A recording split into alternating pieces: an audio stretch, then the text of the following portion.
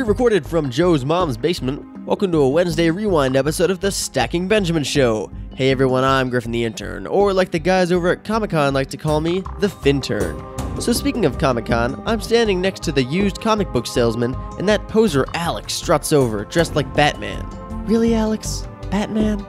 So, he tells me that not only did he spend $150 on his super realistic graphite lined belt with an authentic rope trigger, but he also went with a $250 silk cape, and, in the next breath, tells me that he really doesn't have enough money to start college in the fall. Really?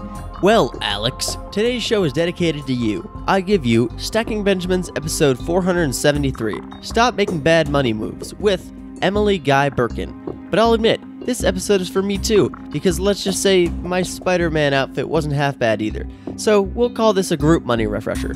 With that being said, don't enter any mentioned giveaways or take investment advice from this episode because it debuted in early 2017. Enjoy, Fintern out.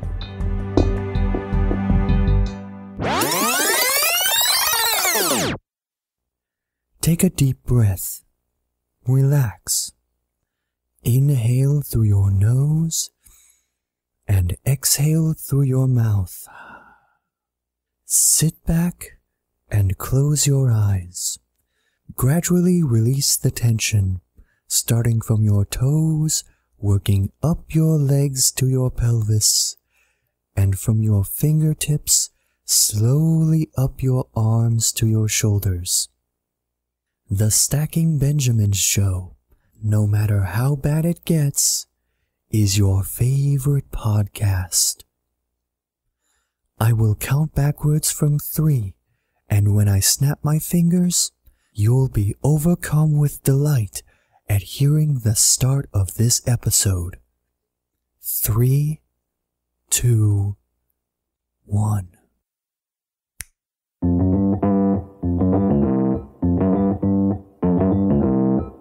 I'm Joe's mom's neighbor, Doug, and this is the Stacking Benjamin Show.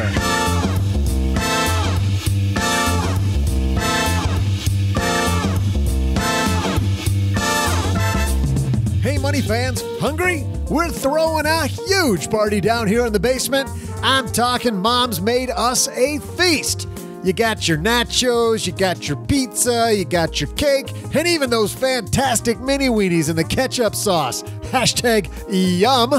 Why the celebration? Well, today's the 225th birthday of the New York Stock Exchange, and you're going to help us give a warm welcome to best-selling author Emily Guy Birken. Also, more headlines about Johnny Depp's money issues and learning about money as you age. We'll throw out the Haven Lifeline to Jordan, who has a tax question, and answer a letter from Taylor, who wants to know about whether to invest or pay down debt.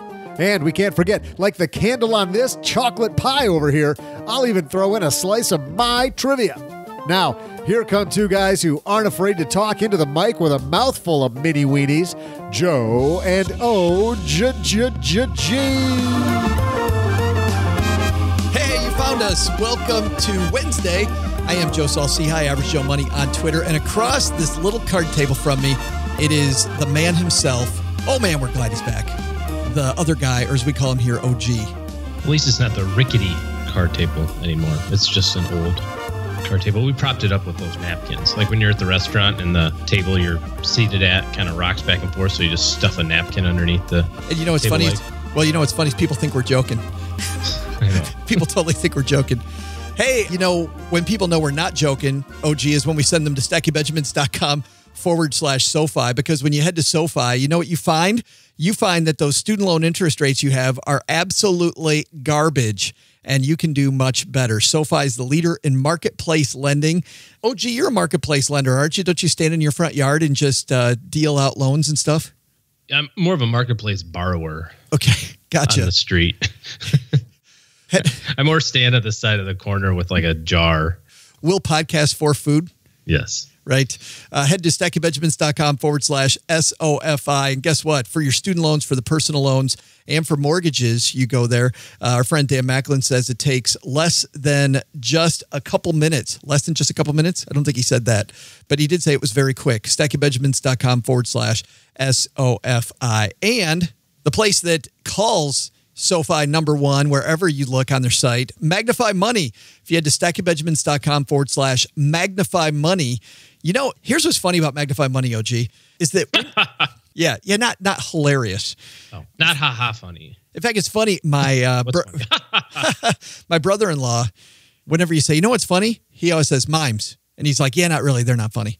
Like every single time. And it's annoying. And then I realize how many times I say, you know what's funny? When it really isn't funny. But it actually isn't funny. I'm being very serious when I say that. Have you been to a comparison site that's better laid out than Magnify Money? Like that whole fine print rating. Nothing drives me crazier than fine print.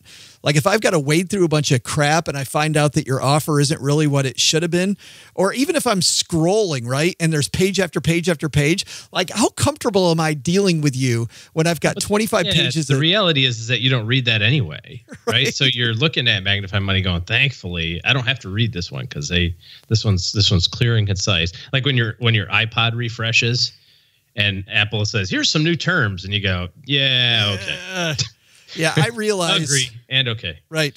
I realize you probably own everything that I own, right? Yeah, we're going to take your kids giving up all rights to everything in perpetuity. I understand. Magnify Money shows you the fine print rating. They also show you the rating for the interest rate that you're going to pay, whether it's going to be a high interest rate, if it's savings, or a low interest rate, if it's consolidation, auto loans, credit cards, whatever the financial product is you're looking for, Magnify Money is the #1 place to go. And the Magnify Money blog is an awesome place too. stackingbenjamins.com/Magnify Money. By the way, we're working on having them every Thursday now on our Facebook page. We sit down with some experts, or you and I talk. We try to have some fun on Thursdays. And guess what? Thursday at noon next week, we're trying to get either Mandy Woodruff from Magnify Money or Nick Clements to talk credit cards and interest rates. So how about that? Well, we'll let you know more on that in the next few days. But what we're going to let you know about now, we got a fantastic Emily Guy Birken coming down to the basement again, OG. We love Emily. She's one of my favorite people to read on the internet. She has a new book, End Financial Stress Now. You never feel financial stress, do you? Never. Never. And you're not going to after that. We're going to talk opportunity cost. I realized, you know what? Instead of talking about everything that she talks about here, I love her chapter on opportunity cost. So I said, Emily, you just want to explain what this means to people? Because it's one of those terms that you and I know a lot about. But man, when you dig into opportunity cost and sunk cost, I think those are a couple important things. So people deal with that with their stock trading all the time, right? But I bought it at 10. It's at 5. Yeah. It just is, right? It's not where it was. It's where it's going. Yeah, it doesn't matter where it was. That's past. But first, the sunk cost. We got some phenomenal headlines, so let's move. Hello, darlings. And now it's time for your favorite part of the show, our Stacking Benjamins headlines. First headline today comes to us from the Wall Street Journal. This is written by Anna Marie Lusardi. How much financial knowledge do people acquire as they age? What do you think? Nothing. Yeah, the rest of that headline, not much. She says people often... And it gets worse as they get older, actually. Well, yeah, listen to this. People often argue that financial knowledge can be acquired with experience, but if the evidence from a new survey index is any indication, that way of learning may, in fact, be very slow or not work well at all. The TIAA Institute-GFLEC Personal Finance Index, or PFIN Index for short, provides a snapshot of Americans' understanding of basic financial concepts, and the results don't look too promising. U.S. adults surveyed only answered about half of the questions in the index correctly. Just 16% demonstrated a relatively high level of personal finance understanding. They answered more than 3/4 of the questions correctly. But what was most surprising... So 75% is high understanding, a C average? Right. Is that what you just said? No, I said 16% demonstrated a relatively high level of personal finance understanding. 16. Yeah, but then of that... Oh, gotcha. They defined it as yes. 3/4 of the questions correct. Yes, yeah. So 16% of people got a C, and that's relatively high, which I guess Einstein's theory of relativity in effect. Most surprising to them is that Americans' knowledge of personal finance is low, even among people who have already made many important and fundamental financial decisions. This includes older Americans who own investment assets. She says, specifically by age 45, only 10% of respondents could answer more than 3/4 of survey questions correctly. We're not learning. We're not learning. Is it because we don't give a crap? I think it's actually because of, in human development, when you take a look at people's basic perceptions, this is phenomenal. By the age of 12, people start to solidify their opinions about the world. And previous studies have shown, and you've probably seen this, that if something disagrees with your already prearranged worldview, you don't disagree. You don't even hear it. So I've got a couple more years for the little OGs running around, so I can just really drill into their skull the way the world really works. You got to make them as creepy and weird as possible, and the clock is ticking if they're going to keep up with the old man. I kind of feel like I've grown over the last 30 years from 12 till present. I think the big learning here is that we have to stay open. We shut ourselves down at a young age and we go, no, and we don't like being wrong, right? I mean, how many times have you tried to introduce a new concept to somebody in a meeting and they get all embarrassed and flustered because they don't know what you're talking about and they feel this shame? I remember all these meetings where people felt the shame. I'm like, there's no reason to feel shame. Nobody knows this stuff. Right. I had a conversation with a client one time where I found out that their advisor, air quotes, was for all intents and purposes, a criminal. And I was trying to figure out how to handle that because the first thing that I thought of was if someone brought that to my attention, that someone that I had trusted was not who I thought they would be, I would feel embarrassed about that. Like, how did I not see it? Right. How did I have my family engaged with this person? And then I remembered that there's all sorts of examples throughout time and history, both with money and other things where, you just didn't see it. I'm watching the documentary on CNBC right now of Bernie Madoff. I mean, he had him conned for 25 years. And smart people.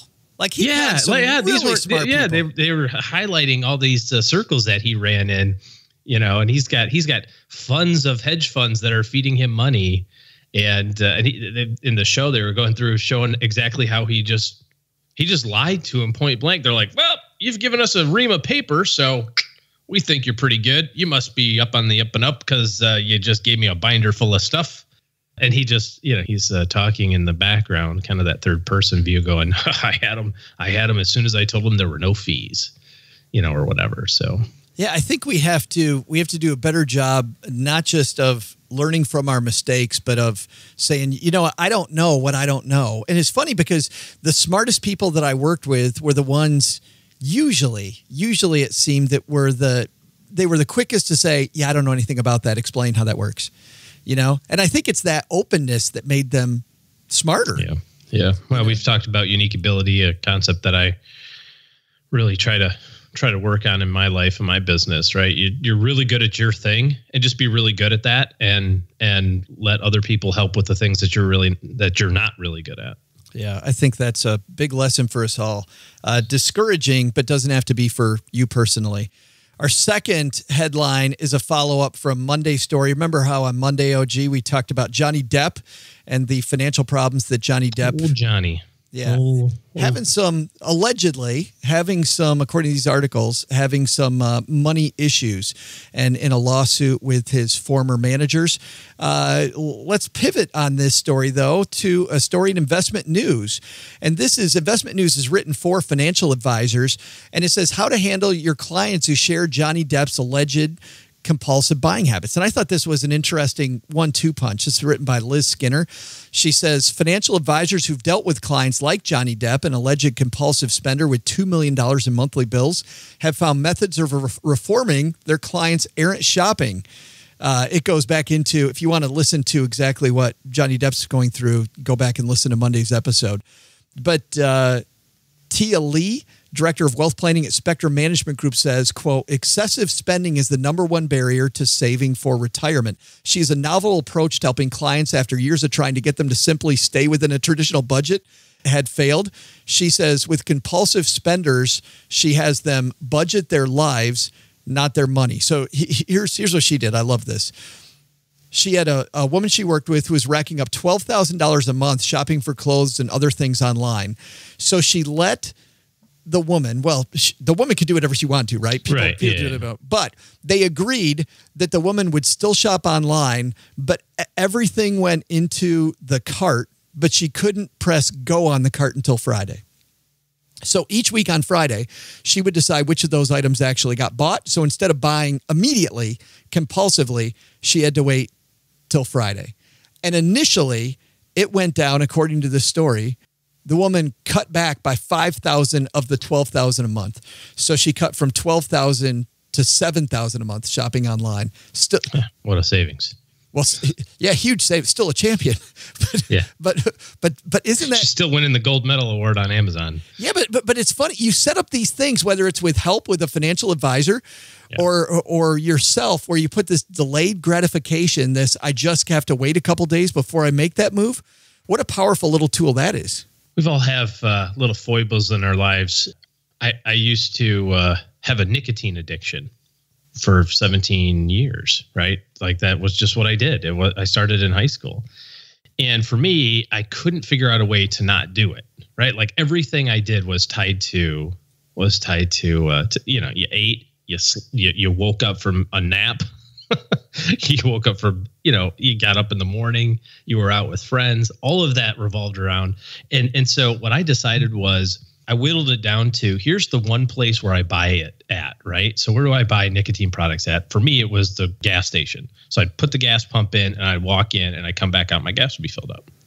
So my thing was, I said, I am never walking into another gas station for the next week. I'm just going to fill up at the pump. And that just eliminated it, right? And then the next week it was, well, this week I'm not going to walk into a gas station. And so I wasn't trying to say the whole, like, I'm never going to do this again, because that's not realistic. Right. I'm just saying today I'm not going to do it. And 8 years removed, I still think about it. I still find myself in a gas station going, look at those pretty shiny things up there in the counter behind not today, maybe tomorrow, right? So it's a great idea to eliminate that, eliminate one thing, just put a roadblock there, right? Roadblocks don't click till Friday. Yeah, we think about doing things faster, and I just got back from this technology conference, Technology and Credit Union Conference. We're going to do a show on that next Monday, by the way, going through some of the cool innovations we're seeing in technology. But that's about making it go faster and making financial decisions easier. Sometimes it's better if you make it slow down, right? If this strategy that we talk about putting a little distance between you and your money. Like if you have problems with your debit card all the time, put your money in a savings account at a different bank across town that has no debit card access. Yeah, get a roadblock. Yeah. If you've got to drive across town to get that money, I'll tell you what's going to happen. If it's a real emergency, who cares? You're going to drive. Doesn't matter. But if it's not an emergency, you find another way. Absolutely love that. I'll link to both of these in the show notes at stackingbenjamins.com. But I think our two lessons here are, number one, roadblocks, not necessarily a bad thing. And number two, financial knowledge. Maybe the majority of people aren't getting smarter, but if you keep an open mind and question everything and ask why and how does that work, and maybe not as good as that as I should be, you can still continue to gain knowledge along the road.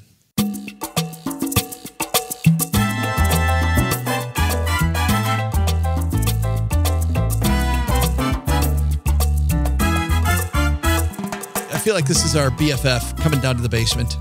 Emily Guy Birken has written just about everywhere. She writes the Live Like a Mensch column for the Dollar Stretcher. She's a contributor to popular sites Wisebread, PT Money, Money Crashers, Yahoo Finance, and Business Insider. One of her last books, Choose Your Retirement, has the best header ever. Some guy named Joe Saul-Sehy on the top Never of that heard of book. him. Yeah, sketchy. It makes that book sketchy. Her new book, End Financial Stress Now. We're not going to talk about all financial stress, but we are going to talk about what creates financial stress, and I think it's not understanding opportunity cost and overemphasizing what we call sunk cost. And here to help us with that is the one and only, our good friend, Emily Guy Birken, coming down to the basement.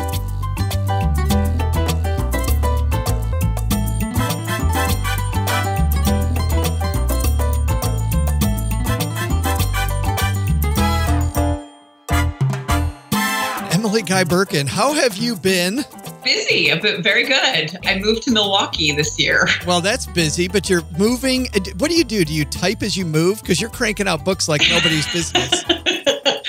No, not quite. I actually took 2 months off for the move, but then made up for it by writing my new book in about 6 weeks. Yeah. If it were a different podcast, I'd ask you about deadlines and about staying up all night and, 20,000 words a day, but it's not. But I do have a complaint. Okay. So I'm looking at here, I'll show this to you across the card table. I'm looking at the new book and I'm looking at the top right there and I don't understand. There's this blank space at the top. And let me show you the Choose Your Retirement book, which is clearly my favorite. Look if you see that one, it has this awesome quote by me. What did you lose? Did you lose my number? Like, I feel like I've been used. Like you just, you had me do the quote and then you throw me away. The way my mom always puts it is like, use me up like a Kleenex and just throw me away. There it is. That's how I feel. How do you defend not putting me on another cover? Well, they didn't ask me to get a quote. These are decisions that are above my pay grade. I'm just the writer. No. You have no idea how much influence you have, though. I mean, I don't see the people at Simon & Schuster. I don't see their name on books when I go to Books A Million here in town, but I see yours like all over the place. Well, yeah. Maybe with the next one, I'll make sure I negotiate. Like in the contract will be, I must have a quote from my friend Joe on the front. You didn't know you were going to get sabotaged this time down to the basement, did you? No, I didn't. I didn't know what I was coming in for this one. Well, and I thought, there's this idea of opportunity cost, and you cover it in the book, and we'll talk more about the book in general at the end of our discussion. But this idea of opportunity cost, people don't understand. And I love the story of you learning opportunity cost while working in a fast food chain. Tell me about that.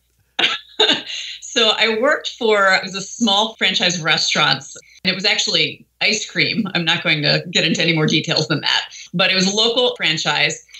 I worked there as an administrative assistant. I was very lowly. One of my jobs was to handle the paperwork that came in from the 12 different restaurants every week. I had a spreadsheet that I put the information in, very old school. Well, the paperwork came wrapped in rubber bands. When I first started the job, in my desk, there was a drawer full of rubber bands. And I'm a frugal type of person, so I was saving the rubber bands coming in with the paperwork every week also. So there were another 12 rubber bands that were being added to this huge pile.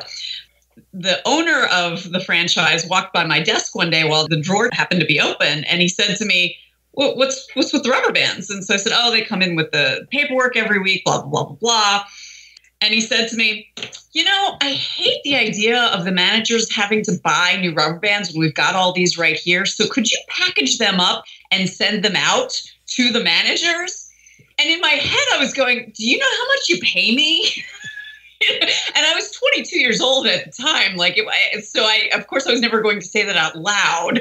But, it just did not occur to him. Like, yes, it was going to cost money that, had to come from a line item in the budget for them to, buy replacement rubber bands, for the managers to do that. But the cost of my time, the cost to transport the rubber bands back to these 12 different stores, the cost of the packaging that we were going to have to pay for, it just I truly understood the phrase, spend $1 to save a nickel, when he suggested that. Yeah, it's like the person that drives all the way across town to save 3 cents on gas. Absolutely. Yes. Yeah, same thing. But just as people, none of us really do a good job of opportunity cost. Why do you think that is? Well, we're not really wired to be completely rational. And I find that you tend to get more rational if you recognize that you're irrational, but you're never going to be able to overcome it. The real problem comes in when you're convinced that you're rational. And that's when you're like, oh, yeah, I know what I'm doing. And then you are most likely to fall for the scam artist or even just your own brains going, oh, yeah, this is a good deal. I'm going to drive, another 3 miles to save 3 cents on gas. Bad idea. What do you do with opportunity cost when something's free? Because there's nothing bad with free is my favorite word. It is a great word, but it's also the leading cause of unneeded clutter in one's house, I find, at least for me. It's free. I want it. I mean, I have more T-shirts because they are free that I don't wear because they're the wrong size. They're not my style. They're a color that makes me look bilious. I mean, but it was free. So the word free has this tendency to scramble our brains. Like you said, it's your favorite word. So when something's free, you think that there's no way you can lose on the prospect because you're like, well, I'm not spending any money. It's free. All I get is benefit from this. But the problem is you don't think through, well, what am I going to have to give up to get this? Because there's a transaction cost in every transaction. So for like the free t-shirts you get, at the bank or at conferences or something like that, what you're losing is the extra space in your t-shirt drawer, those sorts of things. I think you're also losing some mind share. Like a concept that came to me late was that I can't think about everything. And the more clutter I have, I'm like, oh, I need to think about this piece of paper over here that 2 minutes ago was irrelevant, right? and then it's not just about money, it's about time, which ends up being about money. Mm-hmm, absolutely. And you tend to, when you think about free, you don't do the research that you need to do. One of my favorite stories about this was from Dan Ariely's book, Predictably Irrational. He was at a nightclub that was offering free tattoos to patrons. So there were, I think it was something like 72 people in line getting a tattoo, and a huge number of them would not have been getting a tattoo if it hadn't been free. So 76 people in line, 52 of them said they wouldn't be getting them if it weren't free. And then 4 of them didn't know what design they wanted, and another 5 didn't know where they wanted a tattoo. So now there are people out there who get tattoos at the drop of a hat, and I get that. But the majority of us would spend a great deal of time before engaging in permanent body modification when we're paying for it. But all of a sudden it's free. It's like, all right, tattoo me up, baby. I think if you gave me free and a bunch of alcohol, I might be in that line. But that's it. It would have to have the alcohol component, that's also opportunity cost, right? Yes. Today's fun versus tomorrow's, what the heck was I thinking? Absolutely. What's the difference between opportunity cost and sunk cost? So the opportunity cost is what you could do with something in the future. So, the basic opportunity cost, like if I spend $10 right now, I don't have that $10 available to spend tomorrow. And then, you get into time opportunity costs. If I spend the afternoon watching Netflix, I don't have that time to do anything else. Sunk costs are the costs that you've already spent and cannot recoup. So just to go back to tattoos, I remember meeting someone once who had a tattoo that he regretted. And I asked him, well, why don't you get it removed? He said, well, it's just sending good money after bad, which is a common refrain in sunk costs. Now, the thing is, like the money that you have spent on the tattoo is already gone. There's no way you will ever get that back. And, the pain that you've gone through, already gone. So deciding whether or not you want to get that tattoo removed should not have anything to do with the money you've already spent on the tattoo. So you get a lot of this with things like treadmills. People will spend $400 on a treadmill. It sits in their laundry room and collects dust and bras and other things, that you just lay on top of it. You say, okay, I should sell this. But by the time it's been sitting in your basement all this time, it ain't worth $400 anymore. But you refuse to sell it for anything less than what you paid for it because you want to get your money's worth out of it. Forgetting the fact that if you were to look at that as not your treadmill, but, as just a treadmill that was for sale, you'd be like, I'll give you $20 for it. Right. Sitting in somebody's house. I'm like, are you kidding me? That sort of thing. It's very difficult to uncouple this idea that, what we paid for it is something that we can recoup in some way. You also get that. It's a big problem in investing. People don't want to sell a tanking stock because they paid, $80 per share for it and it's worth $12 a share. Well, if you hold on to it longer, it might only be worth $4 a share. You have to recognize that you're not necessarily going to recoup the investment. I had that happen with a former client. This guy came into my office and he had a bunch of Ford stock. His whole retirement was in Ford stock and he worked at Ford. And Ford had been trading at a high number, and it just started as the auto industry in Detroit was collapsing, that Ford just kept going down with all of them. And when I met him, it was worth maybe half of what he had paid for it. And I said, we don't need to sell today, but we do have to have a program where we start selling X percentage of it quarterly. And he said, I'm not selling any because I paid X, exactly what you're saying. I paid X and now it's worth half X. I'm going to wait for it to come back and then I will sell. And of course, at that time, I think it was trading at 14. And if I remember right, when it got to 4, his spouse and I both fought with him about it. Wasn't just me, it was she and I. He would no longer talk to me. I mean, he just quit taking my calls. And it's my job's to be your coach. My job's to have a dissenting opinion. As the stock kept going down, I kept saying, I'm just doing my job, man. This is what you hired me to do, to tell you that it doesn't matter that it was worth 40. And by the way, there's plenty of other industries that aren't sinking. And I hate it. I hate it when I meet good people who get caught up in that type of irrational decision making. And I guess what you're implying is that thinking about sunk costs is irrational, or are there times when sunk costs make sense?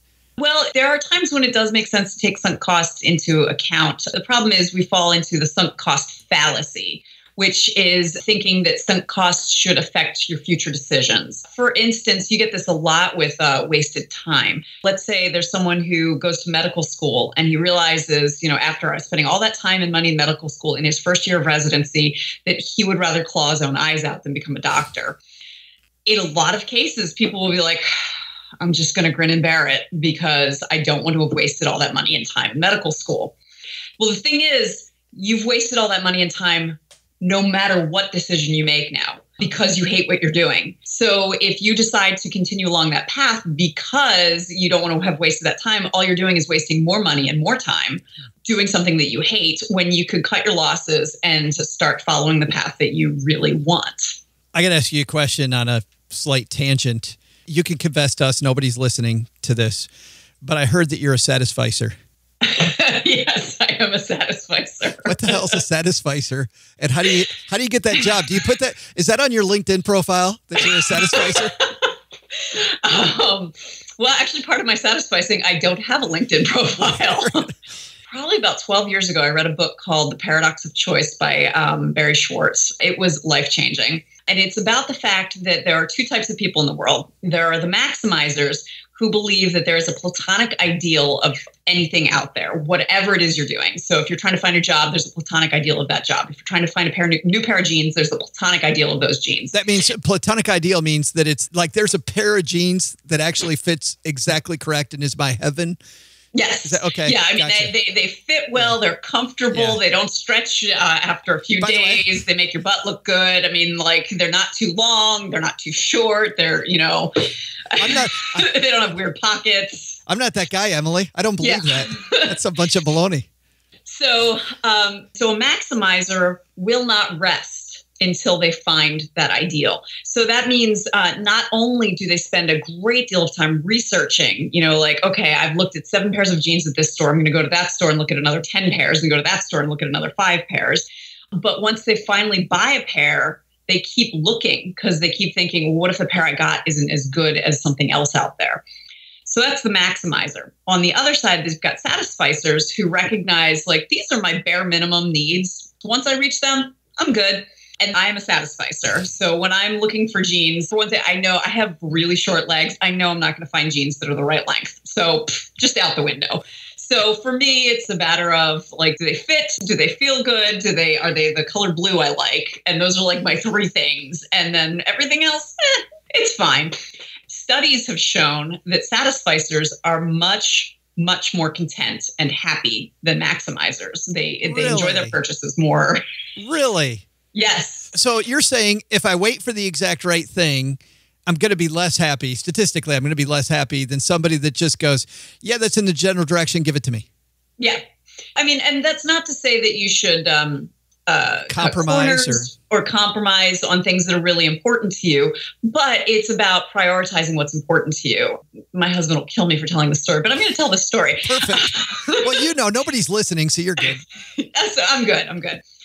He's a mechanical engineer, and he used to work for Honda when we first met, and it was not a very good fit.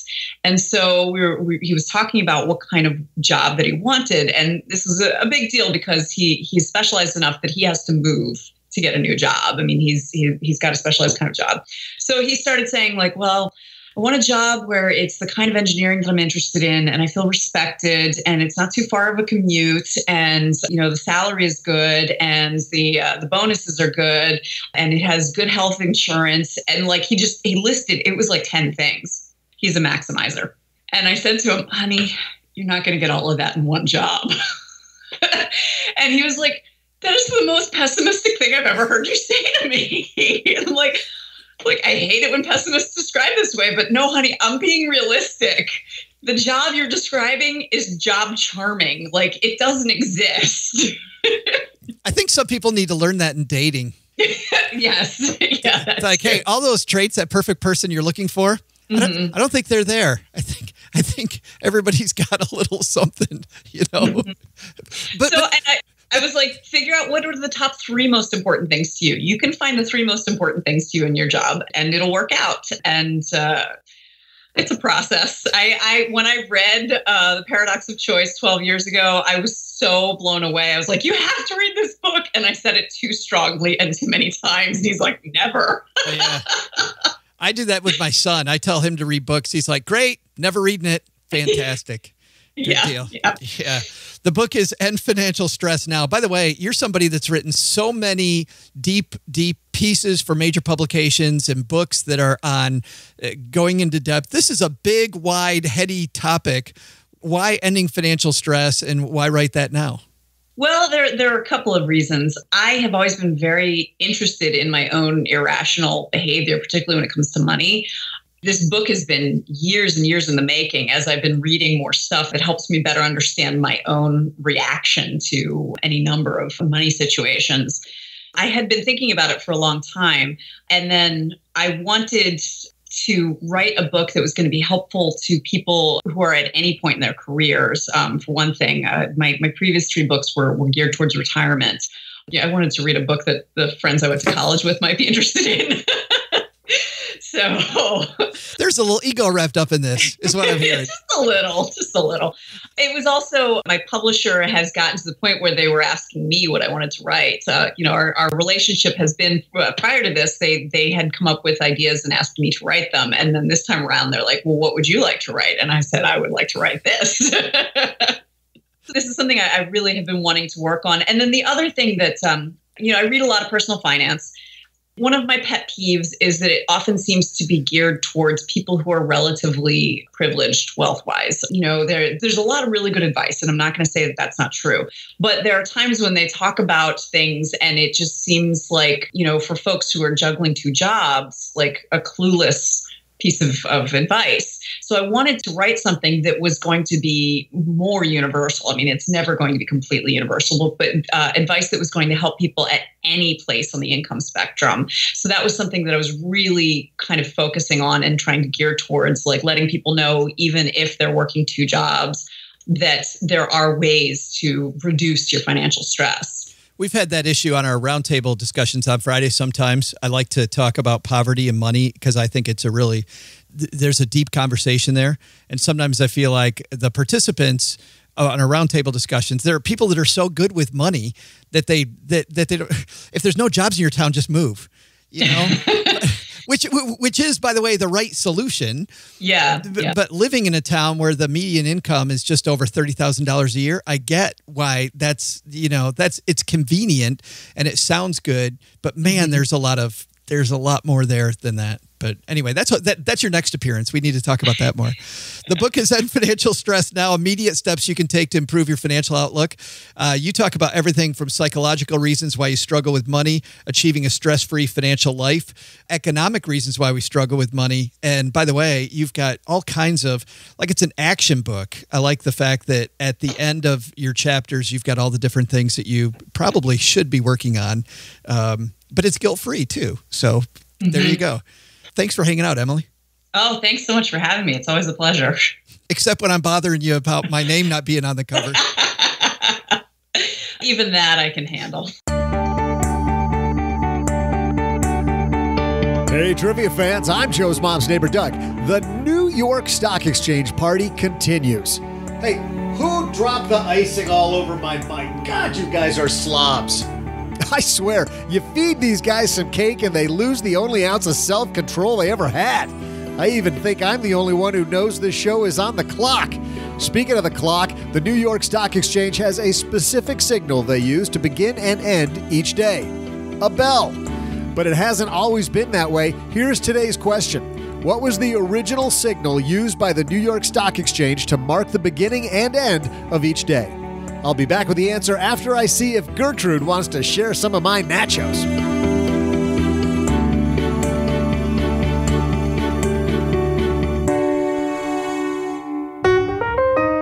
OG and I are excited to have two sponsors at Stacking Benjamins that we can send people to who will help any of our listeners get their financial house in order.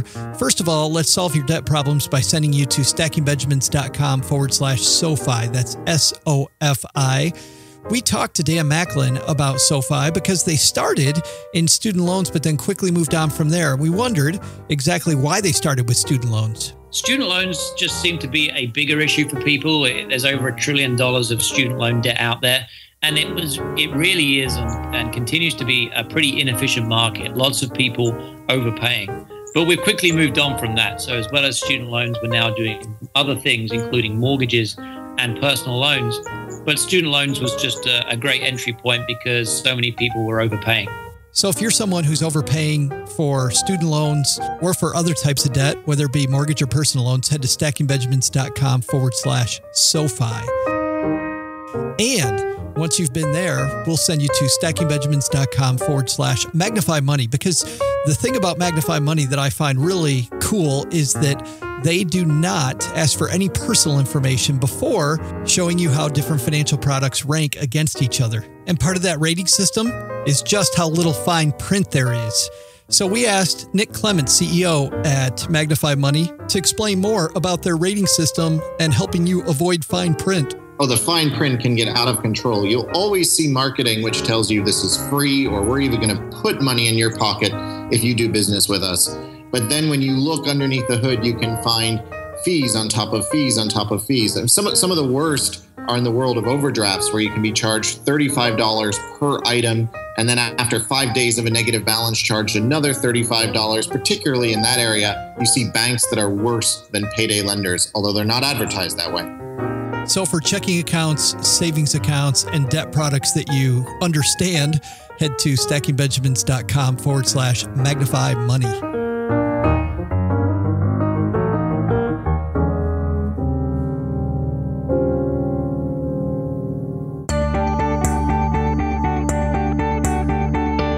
Welcome back, trivia fans. I'm Joe's mom's neighbor, Doug, and before the break, I asked you this question.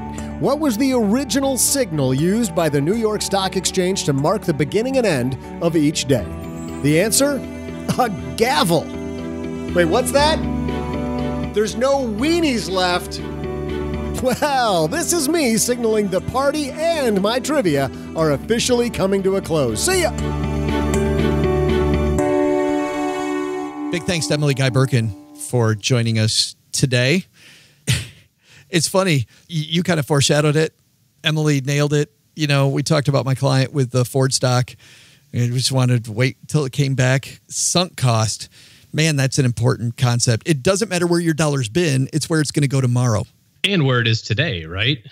Right. You know, you see people do this stuff all the time. Like, well, I've already paid the guy $2,000, so ... It's like, no, that does not factor into the equation at all anymore. Right.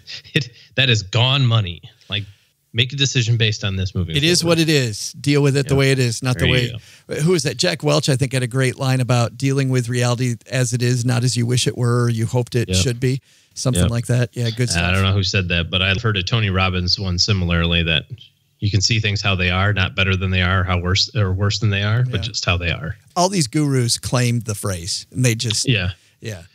Hey, let's throw out the Haven Lifeline and tackle some of life's, or rather life insurance's most important questions. Our friends down at Haven Life Insurance Agency, they're disrupting the whole life insurance industry by focusing on those two things you value most, your family and your time.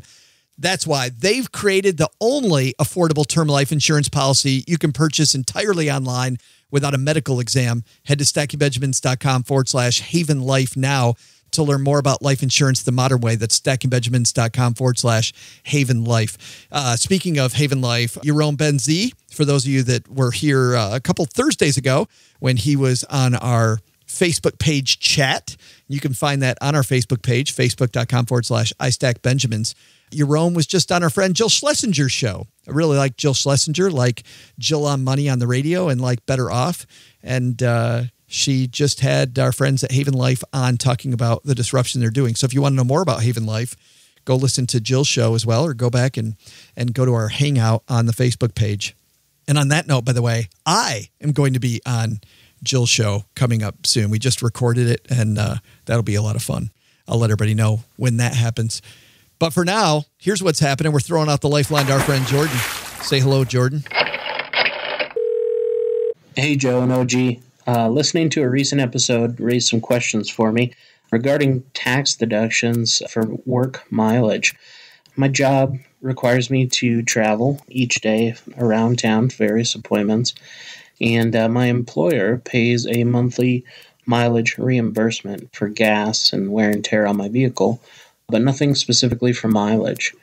My question is, does this reimbursement from my employer exclude me from taking a mileage deduction on my taxes?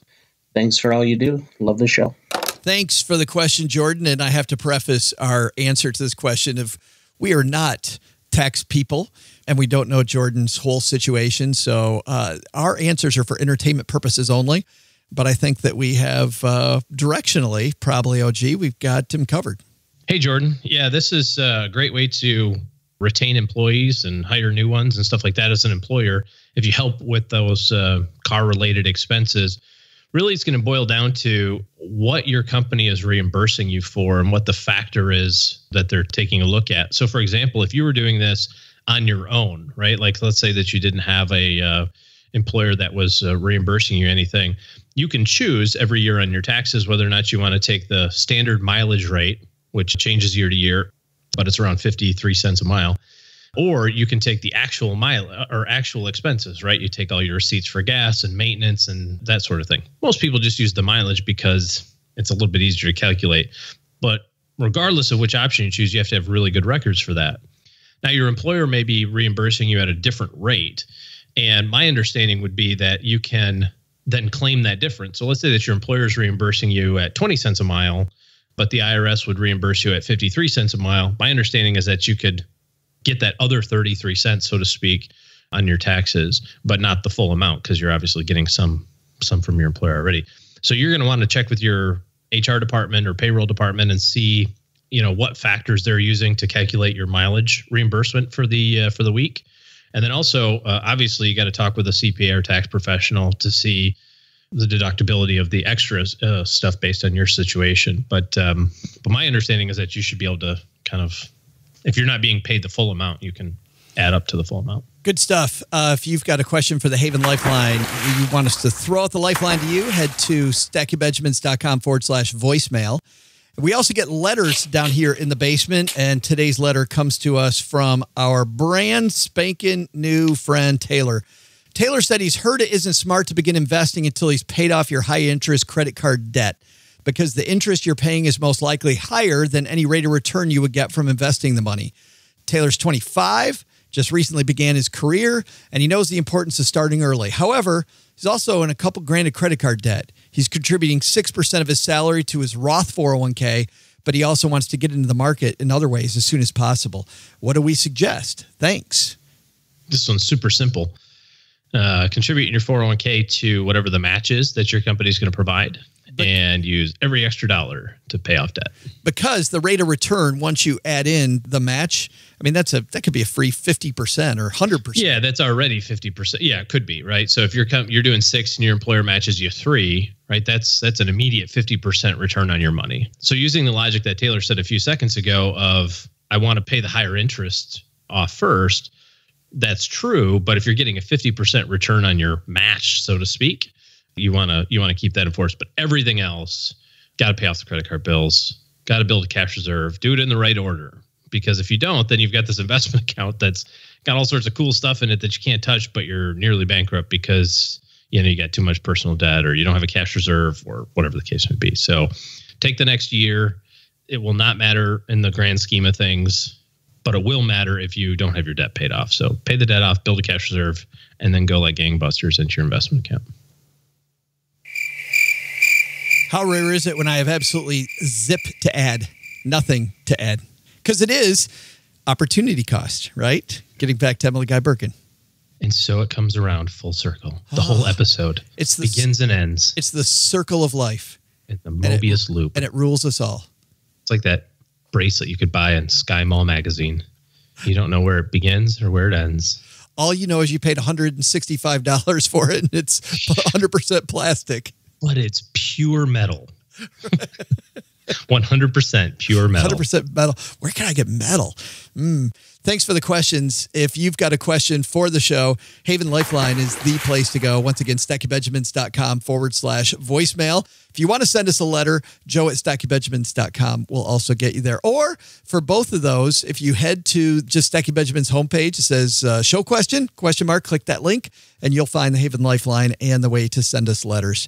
Also, if you've got deeper questions and you think you need somebody in your corner, well, guess what? OG's taking clients, and the way to get on his calendar to schedule a meeting, a virtual meeting with him to talk about your situation and how you can get him in your corner. It's stackybenjamins.com/letter O and letter G, stackybenjamins.com/OG. Man, that's going to do it. Big thanks again to Emily Guy Birken. Well, you know, Doug's going to do all this, OG, but coming up on Friday, our roundtable episode, OG's done for the week. We bring in some of the top bloggers and podcasters from around the nation and sometimes from around the world. So you could kind of say around the universe. Yeah, from around the universe. We also have a FinTech Friday segment where we introduce you to something I think is pretty cool that you can have on your phone or maybe something on the computer. This week, we're talking about Money Lion, and what an interesting concept Money Lion is. All right. Go stack some Benjamins. We'll see you Friday. So, folks, what were you supposed to learn today in between all of that blathering on by Joe and OG? Well, first, Emily Guy Birken made a good point about opportunity cost. Weighing your decisions ahead of time to see which is the best opportunity sounds easy, but is often overlooked. By taking just a second longer, maybe you can make better decisions with your money. Second, remember our Johnny Depp headlines. By setting up some roadblocks between you and your money, you can often come out ahead. But the biggest lesson? Don't share nachos with Gertrude, because she'll eat them all. I'll bet she's also that person who says, I'm just going to have one of these. I just want one of your fries. Oh, are you going to eat all of that chocolate and mousse? Right? God, that's so Gertrude. Oh, Uncle Doug's still hungry, and like Joe's mom says, I'm a growing boy. Somebody bring me more food. Stat! Thanks to Emily Guy Birken for joining us. You'll find more on her book, End Financial Stress Now, wherever books are sold. This show is the property of SB Podcasts, LLC. The show is created by Joe Saul-Sehy, produced by Richie Rutter-Reese, and engineered by the amazing Steve Stewart. SB Podcasts may receive payment on the show from sponsors and guests in the form of books, giveaway items, discounts, or other remuneration. There's no way you would take advice from these dorks, but like Joe's mom always says, don't take advice from people you don't know. This show is for entertainment purposes only, and before making any financial moves, consult with a real financial advisor. And after that Gertrude Nacho debacle, huge thanks to Joe's mom for sneaking over a few little cookies. She winked at me while saying some load about giving them to Gertrude's dog. Yeah, right, but I know the signal. Looks like these little treats called milk bones are really for old Doug. Man, are they delicious. And my teeth are so clean and white now.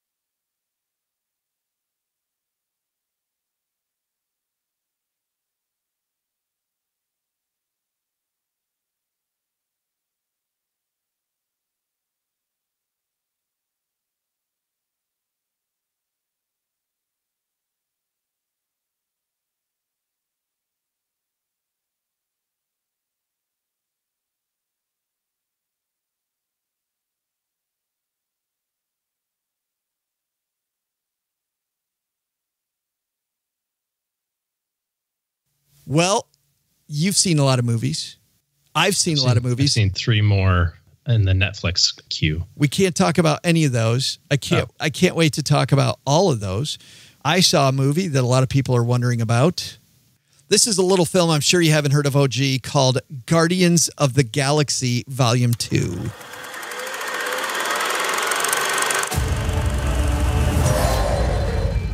fate of the universe lies on your shoulders. Now, whatever you do, don't push this button. Because that will set off the bomb immediately and we'll all be dead. Now repeat back what I just said. I am Groot. No! No, that's the button that will kill everyone. Try again. I am Groot. Mm-hmm. I am Groot. Uh-huh. I am Groot. No!